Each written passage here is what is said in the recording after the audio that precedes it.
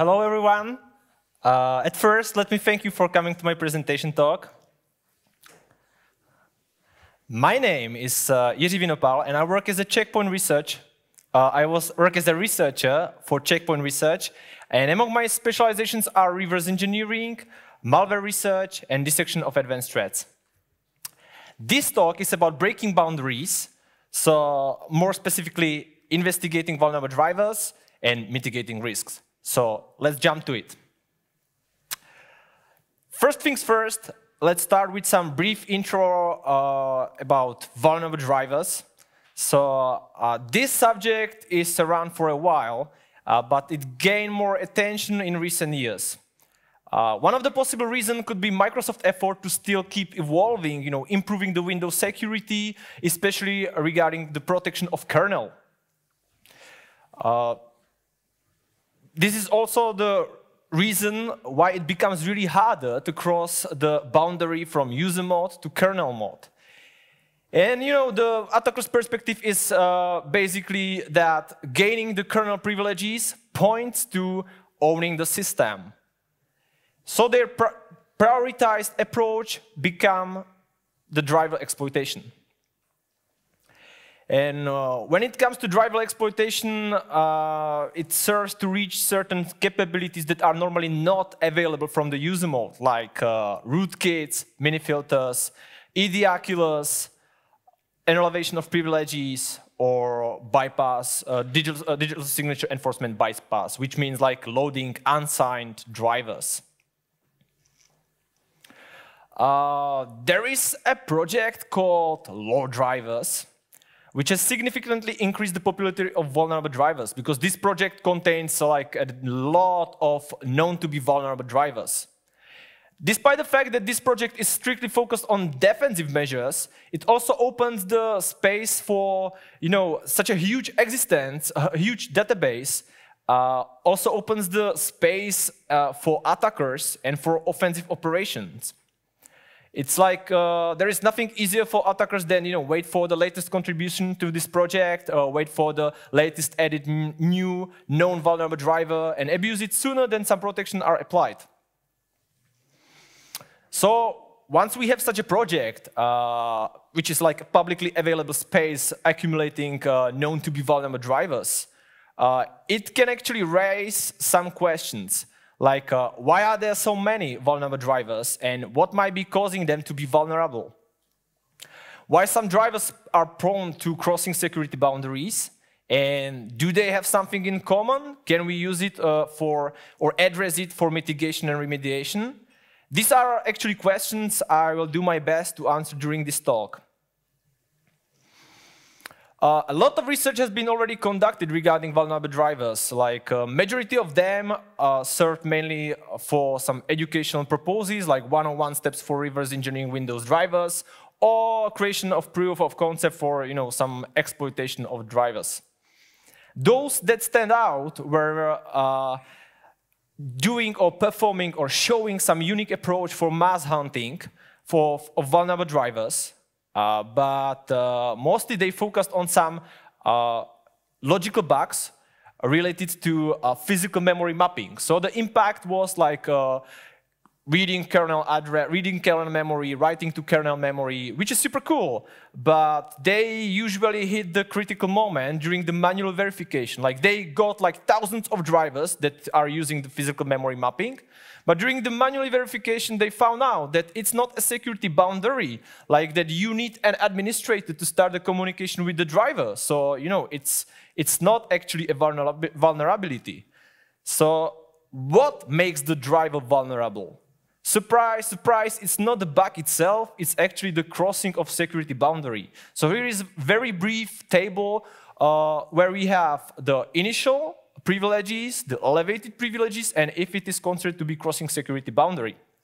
So it is obvious that if we have non-privileged user and it is elevated to system, of course, this is crossing security boundary. If we have non-privileged user and we are elevating to admin, it's crossing security boundary. But if we have admin and when we are elevating to system, that is something what is not considered to be crossing security boundary. And it starts to be even more confusing when it comes to service to admin, not security boundary, but service to system, yes, no, it depends. And there are even some rare cases where even an admin to system can be considered to be a crossing security boundary. Like usually when it is about Windows built-in drivers, which is abused by threat actors, APTs, and the driver is reported. Still, despite the fact it's the elevation from admin to system, Microsoft can decide to patch the vulnerability, assign a CVE, so it still could be considered as a crossing security boundary. So it's really confusing, but for us,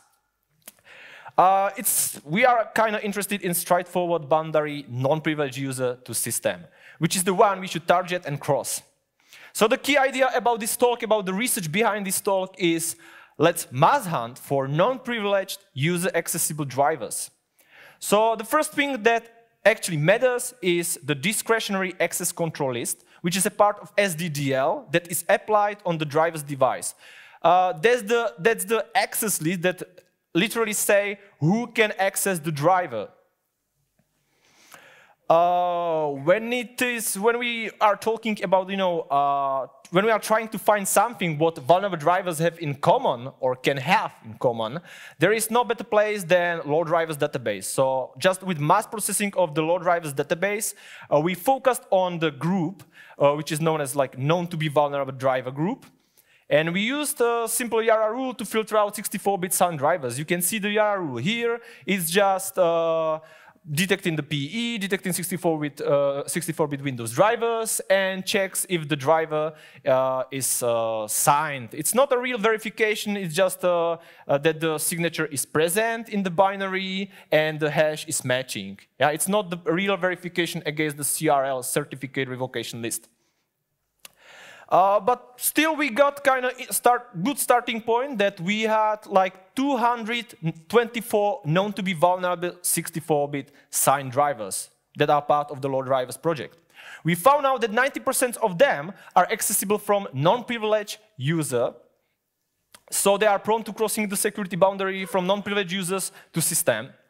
And it can be considered as a design flaw if you can combine the non-restricted accessibility with some capabilities that can be abused to commit privilege operation. This is actually what makes the driver vulnerable.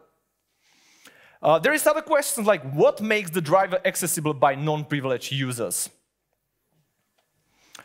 When we went over all of that 924 drivers, we quickly noticed some similarities that were repeatedly occurred in the code and make the driver accessible to non-privileged users. First one scenario is when you create a device with no discretionary access control list. So it's like direct usage of IO create device function, kernel function. Unfortunately, the IO create device function does not allow discretionary access control list to be specified. And basically, your device will get the default discretionary access control list, which is open for even non-privileged users. The second scenario is about creating device with weak discretionary access control list using the IO create device secure. The IO create device secure, despite the fact that it is considered to be the more secure one, if it is used with a weak discretionary access control list, of course, we are making the device driver accessible for less privileged users. And the last scenario, but less significant one, is when we are using the IO create device function, with strong discretional access control list, but without a special flag, which is called file device secure open flag. This flag is a part of the device characteristics, which is one of the parameters to function IO create device secure. So once this special flag is not present or is not set, it means that the security settings are not applied to the device namespace. It actually means that the strong discretional access control list that was applied on the device itself is not propagated to the whole device namespace. The device namespace, you can imagine the device namespace something like the system path to directory. And and the device namespace is anything in the directory path, like any file, whatever. So the device namespace, once we try to open something in the device namespace, it could be like non-existing file, non-existing path. It will result in opening the device itself, but the discretionary access control lists are different. Yeah, the device namespace will get the default discretionary access control list, but the device itself has a strong one. So you are still able to talk to the device driver as a non-privileged user. Well, the hunting for non-privileged user accessible drivers is kind of good, or can be a very interesting starting point to mass hunt for new, not known to be vulnerable drivers. You know, even if we get some accessible driver that can be accessed by non-privileged users, it doesn't literally or directly mean that the driver is vulnerable. We need to still combine the non-restricted accessibility and some capabilities that can be abused to commit privileged operations. So we put together the introduced design flaws, previously introduced, and we put them into the Yara rule. And we create some general methodology we use during the mass hunting. So the general methodology was that firstly we start with the initial creation of the Yara to find new potential vulnerable drivers, those that are accessible from non-privileged users. We enrich that Yara with easy-to-abuse capabilities, and we further improve the Yara and use it with VT retro hunt service. After that, we needed to post-process the detected drivers, so we filter valid signed 64-bit drivers, a real verification of the signature, and we performed the deduplication. And the last one, you know, was manually verifying via the reverse engineering that the vulnerability is real, and we create some proof of concept. And other, which is also possible, reporting to vendor and some description. So firstly, we created the initial Yara rule, which was focused on 64-bit signed drivers and avoiding the LOLDrivers, because we are trying to hunt for not known to be vulnerable drivers. We target drivers with either without discretionary access control list, you know, the direct usage of IO create device, or with usage of weak one discretionary access control list with the IO create device secure. After that, we enrich the Yara with a list of easy to abuse capabilities. I mean, like kernel functions like ZW open process, ZW open thread, ZW open process token. Because once the driver is using ZW open process, there is a potential that it can return to some user mode, you know, communicating with the driver, some arbitrary process handle, which can be like super easy to abuse for local privilege escalation. And the last one, you know, we improved the Yara with the last introduced design flaw, IO create device secure, with a strong discretionary access control list, but without the special flag file device secure open. And we use this Yara to mass hunt with VirusTotal retro hunt service. The Yara is shown here. Basically, we start with defining the strings of capabilities and a weak discretionary access control list. It looks like super simple, but we use it with some logic of the Yara rule. And the logic is, again, we are detecting PE, 64-bit Windows drivers, if the signature is present and is kind of valid, and some logic using the defined strings, the capabilities and weak discretionary access control list to reflect the introduced design flaws. After we detected a lot of drivers, we needed to post-process them. So we used tools like SigCheck or Sign tool to filter only valid signed 64-bit drivers. And it was a real signature verification with a real checking of revocation status and other things. The deduplication was performed by mass processing of PE version information and IMP hash comparison. IMP hash, I mean the imports hashing. After that, we still needed to eliminate those drivers that have a strong discretionary access list defined in the configuration file. So, for example, some product which is installing the driver can use the INF file, which is directly setting the discretionary access control list in the registry, and we needed to eliminate those that are using the strong one. Still, they can be used in bring your own vulnerable driver scenarios. And here we get basically some overview. We can very quickly sort, filter, group, or whatever, and it served us to get quickly some results. So regarding the hunting results, we use the Yara rule, and we also use the VT retro hunt over 1 year period, from June 2023 to June 2024. The initial detection was, we initially detected about 22.5 thousands of drivers. After post-processing, through signature verification, we got 4.4 thousands of drivers. And the deduplication process survived almost 2,000 drivers. So even though we get like 2,000 drivers, there was still the need of manual verification and creation of proof of concept, which is impractical and really barely possible to perform on almost 2,000 at-risk drivers. Just initial examination of few dozen of them shown some or revealed some new vulnerabilities we responsibly reported. Of course, it is not possible to share all of them here, but let's get to an example to underline our results. So, one of the newly discovered vulnerable drivers was an anti-rootkit module used by DoctorWeb products. DoctorWeb is a well-known security company. So we reported the vulnerability, and it was patched. It got assigned a high-severity 8.8 score. And of course, some public disclosure was tracked under the BDU number. So yeah, we got assigned a BDU number. For those that are wondering like what the BDU is, it's like a Russian-based alternative for CVE, which is very similar to CVE, but there is a difference that you can actually use the BDU number to improve your LinkedIn profile. Let's get back to the exploitable DoctorWeb products.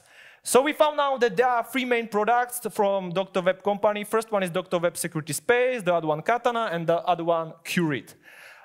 Impacts are pretty serious and interesting. Local privilege escalation, arbitrary read-write, kernel user mode access, so basically read, write, whatever, wherever, and arbitrary process termination.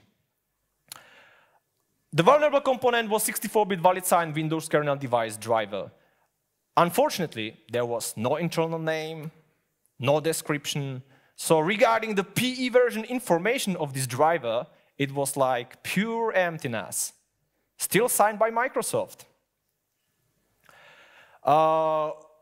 Luckily, we found that the original PDB path revealed the name of DW Shield, and we have found several versions of the vulnerable driver.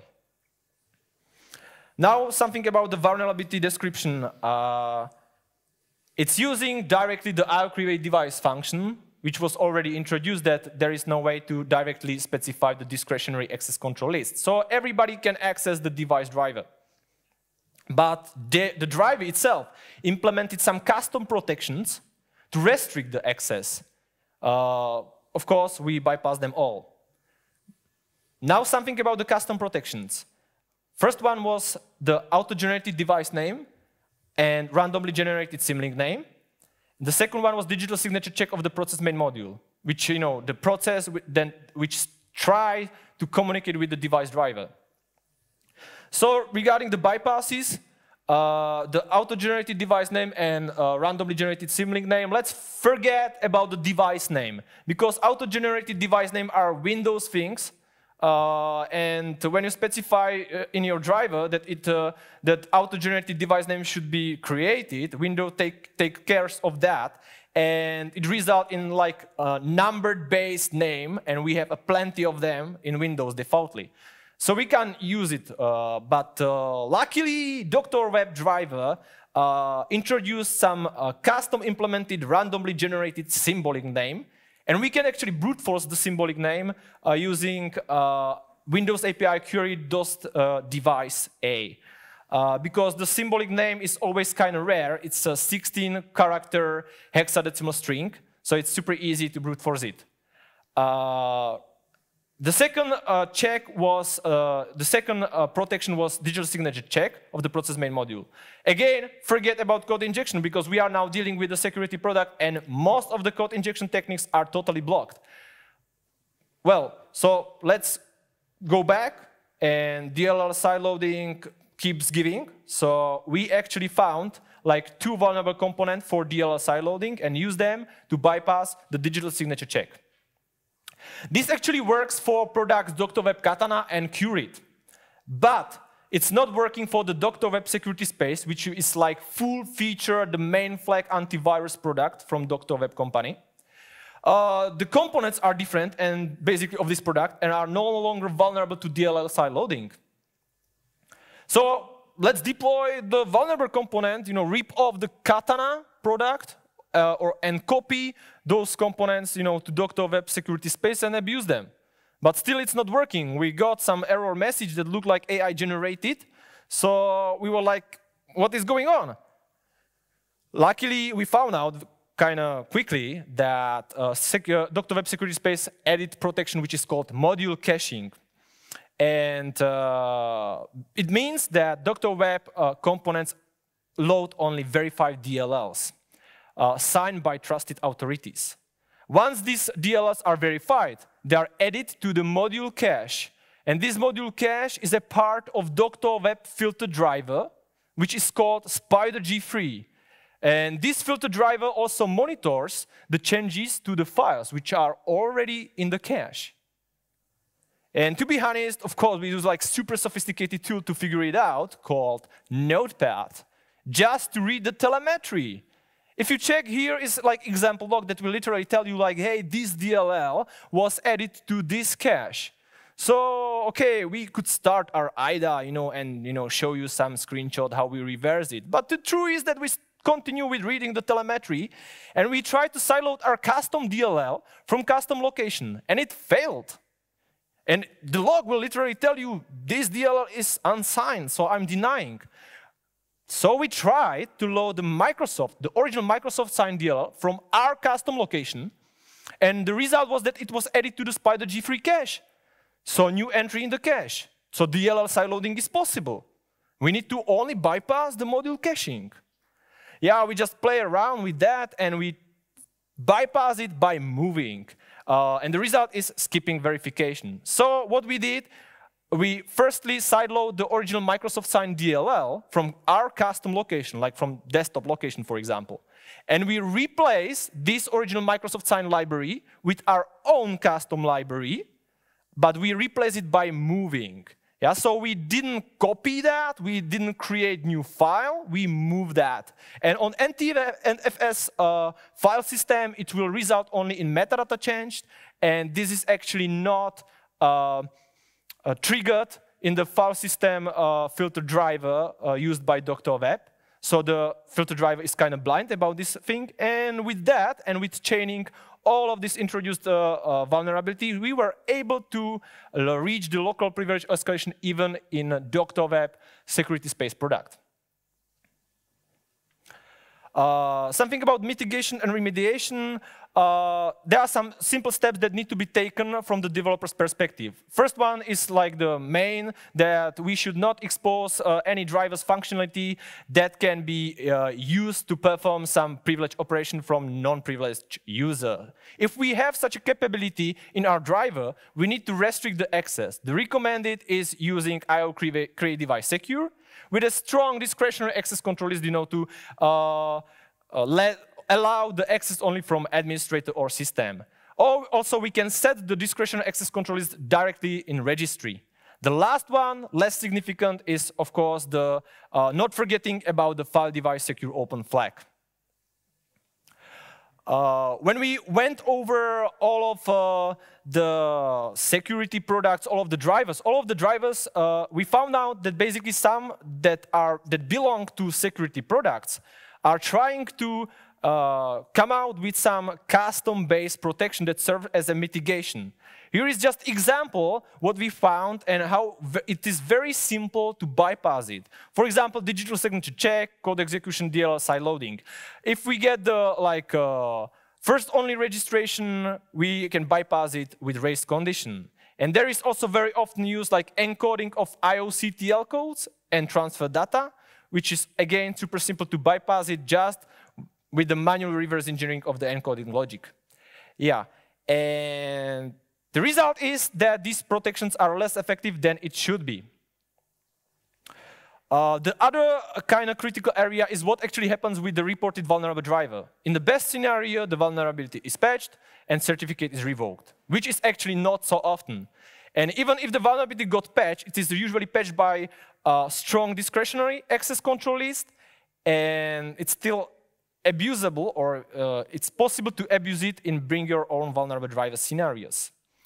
And the last one, the Microsoft Windows allows the loading of kernel drivers that are signed by revoked or expired certificates. So the truth is there is no real obstacle to prevent attackers from continuing to abuse even the reported vulnerable drivers. Well, there is one promising protection, which is called Microsoft Vulnerable Driver Block List, but